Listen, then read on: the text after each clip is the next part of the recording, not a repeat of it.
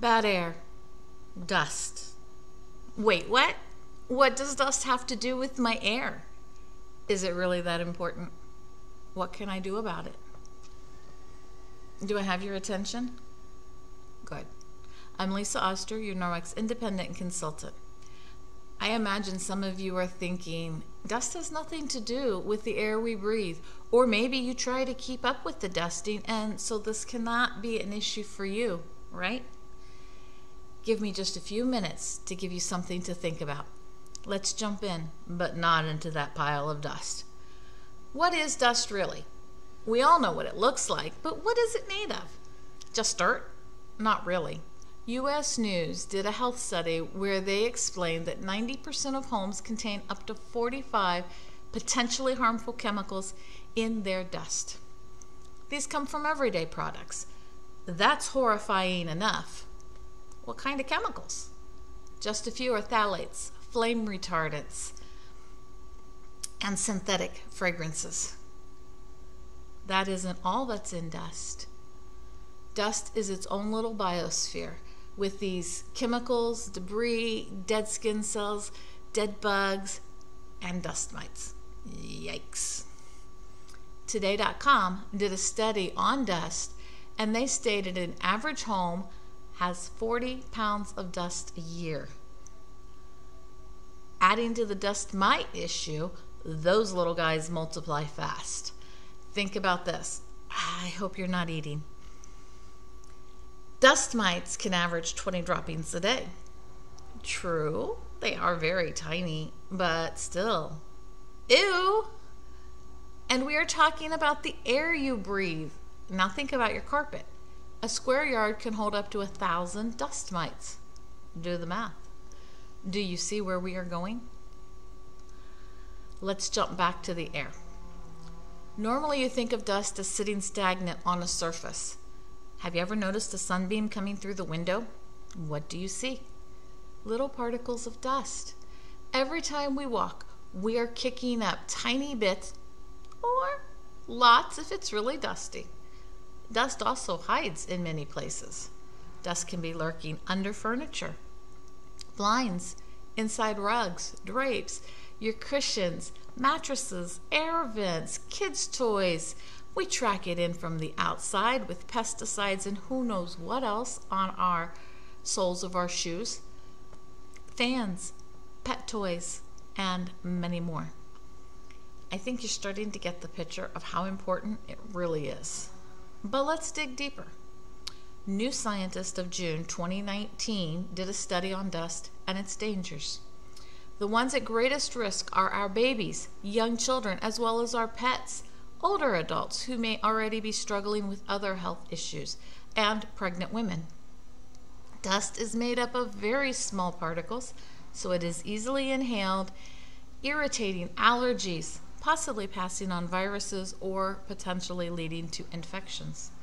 Going back to babies and toddlers and pets, they are smaller, so their bodies cannot handle as much as a healthy adult. They are closer to the ground, meaning they breathe in more than an adult does. But what about the pregnant women? They breathe and eat whatever it is, so does the baby. Those growing babies are at the greatest risk developmentally. It's something to be concerned about. These at-risk groups, many of them put things in their mouths. Take your cats and dogs, for example. They're walking around on everything and licking their paws and their bodies.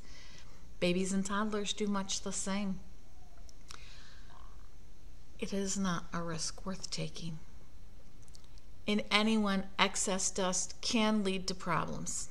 Fertility issues, respiratory issues, reproductive system disorders, hormone disruptions, behavioral problems, and, yes, even cancer. So what can be done? Understand it's going to be close to impossible to always be dust-free, but you can make great progress. You want to clean your surfaces regularly and well. You want to use a quality vacuum with a good filter and keep those clean also. You want to wash your hands often. And teach your children and remind them after the bathroom, before eating, before handling food, after petting animals, when they've played outside, when you've been out touching things in stores, wash your hands. It makes a big difference. And basic soap and water is often enough. Just avoid any with synthetic fragrances or antibacterial properties. I use and recommend our dusting mitt. I rub this together, or have two and rub them against each other. Just fold it in half and give it a good rub. This increases the static charge, which will then help these plush fibers to hold on to the dust better. I also love, love, love my mop and EnviroWand as a team because they can reach any surface that this mitt cannot get to. They can tackle it. From where I walk, underneath things, all the way up to the highest corners of my house where the cobwebs like to hide. Easily tackles anything, including your dryer vent. And lastly, I love our mattress cleaner. Never use it on a memory foam mattress though. The enzymes can actually eat away at the foam over time. So caution there. But think about anything else that's soft. You've got area rugs, maybe you've got carpets, maybe your other furniture that isn't memory foam, your cat trees, your pet toys, your children's stuffed animals, your pillows, your heavy bedding, the list can go on and on, car seats. So just think about all your soft surfaces. That's a great place for that mattress cleaner to go to work. It gets beneath what you see underneath the surface to eat away at the problems that we don't want to really give too much thought to. These are just a few of my go-tos to keep dust at bay. And another reason that I love these products, I don't add any harsh chemicals. Just use dry or with water. And I'm not adding another layer to that chemical cocktail in our dust. Jumping back to my dusting mitt, you can use this dry, awesome for dust. And if you have one of those problem areas, maybe something sticky with dust, or your window screens, fireplace screens, get it wet, makes easy cleanup. We can conquer dust. I know it's a lot, right?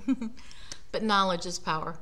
If you already have a Norwex consultant, I'm sure she'd be happy to answer any questions for you, or he, whichever the case may be. And reach out to them, and I'm sure they will be delighted to help you. If you do not have a consultant, I'm happy to help.